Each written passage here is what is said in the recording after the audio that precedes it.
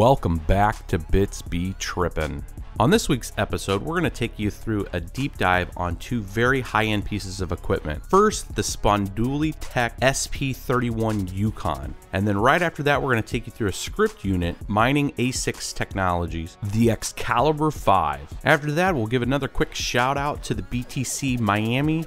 We'll be bringing the whole team down there. Can't wait to see y'all. Now let's go ahead and start episode 23, the Spondoolies Tech SP30 Yukon and MAT's Excalibur 5. This is your host Carter. Let's get into this. Now let's first look at Spondoolies Tech as a company before we jump right into this unit here. This company, by far, bar none, is the best when it comes to Bitcoin mining in the industry. I personally met these guys both at the BTC Chicago and at Hashers United. Simple words cannot express how dialed in these guys are. They've built an all-star team of electrical, mechanical, thermal, and mathematical engineers. I'm talking people that just don't have good resumes of what school they went to. We're talking folks from Intel and other leading chip manufacturers. They assembled it, they looked at the bottom line and said, there's a lot of companies trying to angle at this. Let's build an entire team, process everything here, manufacture everything in Israel, and make sure that we're taking it to the next level and that we can deliver on what we say we're going to deliver. And the results of that mission and vision was a full end-to-end product complete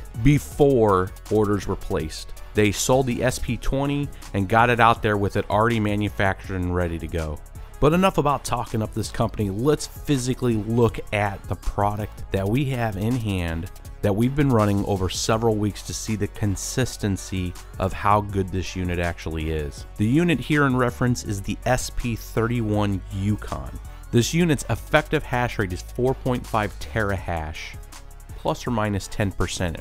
Running on 30 Spondoolies Tech RockerBox ASICs in a 2U rack mountable form factor. Now on paper, this unit required 1200 watts per PSU, roughly one 20 amp connection or a single 30 amp connection for both of the power supplies. But for our testing purposes, we went ahead and split it across two 20 amp connections separately. I wanted to monitor the actual power usage per power supply, seeing if it was drawing more on one than the other, or if it was really evenly distributed. In addition to that, we wanted to make sure how loud is this unit in a normal environment. Like if somebody wanted to buy just one of these or a couple of these and they wanted to put them into a room, how loud was this going to be? So we actually brought out the decibel meter and got some pretty good readings in there, sub 70 decimal, which by comparison to a lot of other units we've tested is pretty good. Now the sample testing that we did with this unit is we ran it straight, literally for the last 3 weeks. Now we had a couple of times that we powered it off to go ahead and open it up, but this unit, by far, bar none, is the best unit we have ever tested. The build quality, the sound, the stability, the power usage, never fluctuating. This unit is in a class of its own. This is the Ferrari of the industry if this is compared to a car. Now, I don't want to alienate any other really high-end companies out there that have been building units, such as Bitfury and a couple of other companies out there. But one, we haven't tested those, and two, there's a lot of supercars in the world. So other companies out there, Bitfury and stuff, if you think that your engineering is up to this challenge, then you know where to contact us at. And I know it sounds like I'm really bolstering these guys up, but if we open this unit up and we take a look at this 2U, think about this, 2U, almost all of the units out there, small and large, are at least 3U plus in size. This particular unit, if we take a look at the actual engineering that has went into this unit to make sure the form factor, the size, the spacing of the chips, the cooling solution that's used, the standard form factor that makes it really nice for anybody using a server rack. If we just take a look at the accessibility to the power supplies, using a server style unit, being able to hot swap those, and then looking at the design of the way the stacks are internally with the way the chips are laid out to really maximize the amount of chips that you can across the space and ensure that cooling solution can get enough air across those and then pull the exhaust exit to the rear. But enough about the discussion of what a technical masterpiece this is. How does the software look, and does it actually deliver the terahash that it has on paper? Now this particular unit actually broadcasts locally on your network as a URL that you can go to, myminer.io.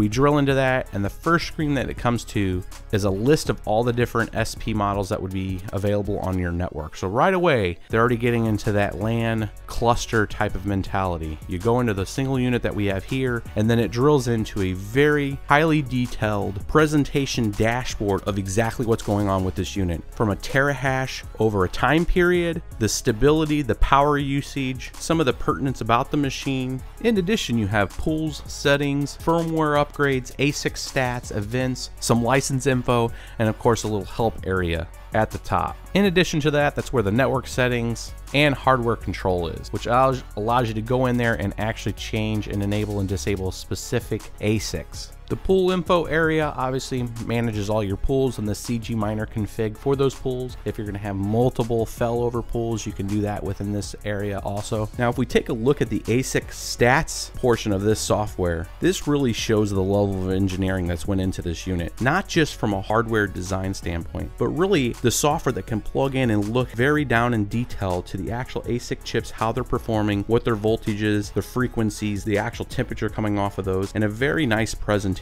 format that allows you to quickly get to that information and understand what's going on with your particular unit. This really carries over when we look at the events also, and you see the detailed system log. To this day, I have not seen this level of detail being presented in a presentation layer in a mining ASIC device. This really sets the bar very high for a lot of those other companies coming into this space to take notice of the best practice that's being done here, both on a software and a hardware platform. Now, for an overall wrap up, the SP31 Yukon, this unit, A+, 100%, no issues. 3 solid weeks running. We powered it down twice to do some of the deep dives, looking at the internal shots that we got. But this unit, no kidding, worked flawlessly. Very high-end unit, very good construction, highly recommend it. The unit maintained 4.5 to 4.7. The rolling average, actually, if we look at some of the details from the actual pool side of things, the unit was holding around 4.7, 4.6, and peaked at 4.8 terahash. Bottom line, you're getting what you're paying for on this unit. Now let's switch gears and move over to the Scrypt side of the house and look at a brand new unit from MAT, the Excalibur 5. Now, looking at the company, Mining ASICs Technology, this is a company from the Netherlands. Now, we've seen a few threads on this company, and a lot of people were asking, you know, they took some pre-orders, where's the units, what's going on with it, you know, the typical kind of what's going on with this new mining company that's supposed to be putting out some hardware. There was some speculation that they were going to deliver anything, and sure, lo and behold, here is the unit that they've been promising, the Excalibur 5. Now, not much is known about the actual company. I mean, they say they have engineers that are working with them from Germany, and it's obvious that they put out a product. I mean, we have one physically here, and looking at the construction, the design, the layout, it is one of the better ASIC mining Scrypt units that we've seen.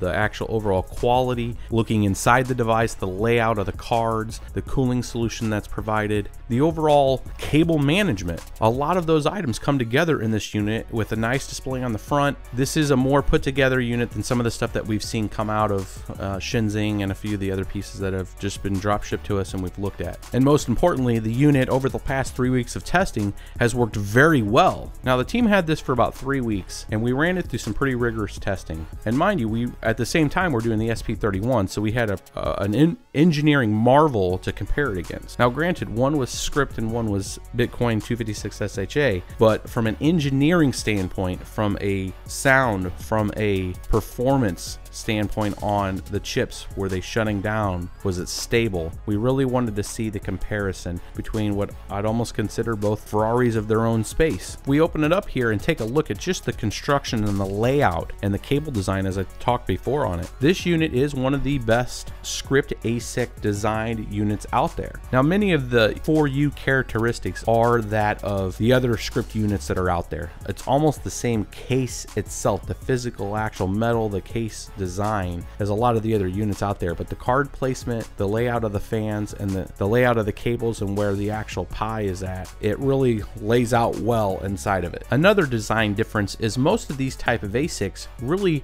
try to put the form factor of the external power supply internally, so you actually can store it in there and plug it in from the outside, where this unit really has the actual PCI Express plugins at the bottom of the case on the outside, allowing you to use different types of power supplies and be able to switch out if needed if one particular unit failed. Now in this sample test, we went ahead and used 2 HX 1050 Corsair power supplies and one 750 CX power supply. Now the two 1050s were powering the actual ASIC cards, and the 750 was used really just to power the controller board. We were looking at power individually on each. I wanted to spread this across 3 different power supplies and see the actual draw from each one separately. Now if we take a look at this table here, this is the breakdown of the power usage. Now you could get away with this unit if you were using 2 1200 watt power supplies. Our total overall power usage on this particular unit was right there around 2400 watts of power from the wall. The actual ASIC boards themselves were using right there at 2000 watts of power from the wall, and then you had the fans and the controller board using right around 230 to 300 watts of power. So you had enough overhead if using 2, let's say, Thermaltake 1200 watt power supplies would have done the job here.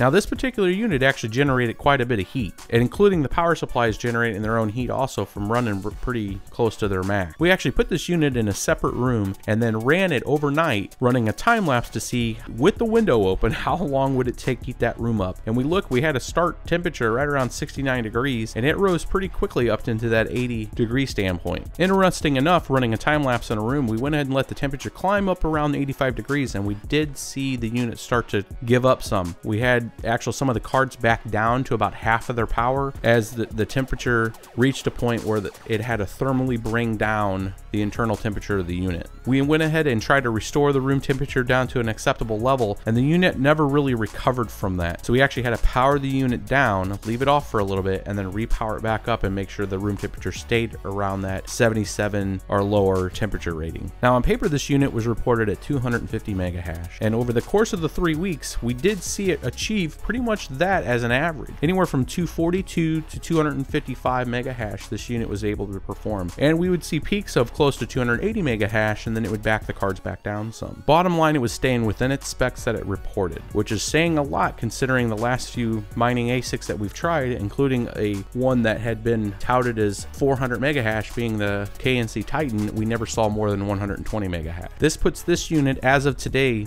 the fastest Scrypt mining single device that we've tested in our studio here. Now if we take a quick look at the software that comes with this would be the one area that absolutely unequivocally is the polar opposite of the SP31 Yukon, if you're taking that as a baseline reference of an industry standard. Now the UI was very simple and to the point. It showed the actual cards and their performance, your pools, some basic settings configuration, and an area if you wanted to upload a new actual software update, and that was it. There was no deep diving on the actual ASIC units themselves. There was no dashboard showing time and history, really yielding the unit over to the pool that it's on for you to get that level of information. And as we all know, pools sometimes don't give you the most accurate information. I would ask Mining ASICs Technologies to go back to the drawing board on this one and do an update that gives a better representation of what's going on with the unit. But bottom line, this mining unit is supposed to be pushing out 250 mega hash, and with it being able to do that and do that consistently, we're really just splitting hairs on the software. So in closing, you have now seen the 2 top units in their respective places. The Bitcoin solution 4.7 terahash Spondoolies Tech. Now they do have another high-end unit coming out that has already started shipping, which is a 5.5 terahash unit. We'll try to get a hold of one of those, but right now what you're looking at is Spondoolies Tech leading the way on performance and reliability when it comes to Bitcoin mining solutions. And then you got Mining ASICs Technologies MAT unit with the fastest unit that we have tested, outdoing the Titan by a factor of 2 for a fraction of the cost, and a real good unit that if you're still into mining Scrypt, I think you will absolutely be happy with. Now coming up in some of our next episodes, we're still trying to get a hold of a few more Spondoolies Tech units, maybe one of those 5.5 terahash units, and the new home, bringing mining back to home unit, which is the 1.7 terahash SP30 Mini. In addition to that, we've been reaching out to Bitmain. We've been trying to get some ant miners. I'd love to take you guys through kind of an S1, S2, S3, and then even the new S4, maybe of a full solution ant miner episode. Let us know down in the description if you guys would like like to see that, kind of seeing the different histories of those. And obviously we let you guys know that we're going to be heading down to BTC Miami. We're going to be bringing the entire crew down there. We're going to try to make sure that we do it a lot like the Hashers United review, where we'll have live streaming of the entire event, each of the presentations, and then maybe get some interviews with some key people and try to bring that to you in the way that BBT brings things to you guys. Thanks for sticking in there. Make sure you subscribe, get the word out, and as always, stay tuned. The bits be trippin'. The bits be trippin'.